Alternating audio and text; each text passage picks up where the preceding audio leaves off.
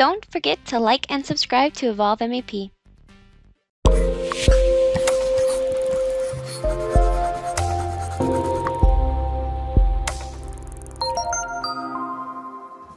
Hello, this is Amory Sinke with Evolve Electrical. Today we're going to be talking about couplings. So to get started, to actually place some couplings, we have a Place Couplings feature.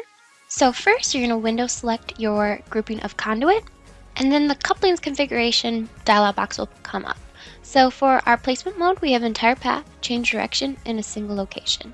Entire path will place the couplings down the entire path. Change direction will stop the command when there is a change of direction, so like a bend that's changing directions, or a single location will place couplings in a single location. We have our spacing that you can be adjusted. Right now it's at 10 feet, and then we have a minimum length as well.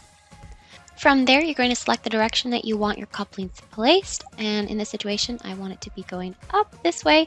So you can see I selected over there, and now all my couplings have been placed in my run. So to show you this, I'm also going to use my element filter and select all my couplings that were placed in my run. I'm going to also isolate them so you can really see how our couplings were placed in this run. So from there, I'm going to reset this view and also show you some other fun stuff with couplings. So when it comes to bends, we can also add our couplings on the ends of our bends. So you can see we have our couplings now placed right within here. And we're also able to use the align couplings to be able to line up those couplings after you optimize your bends.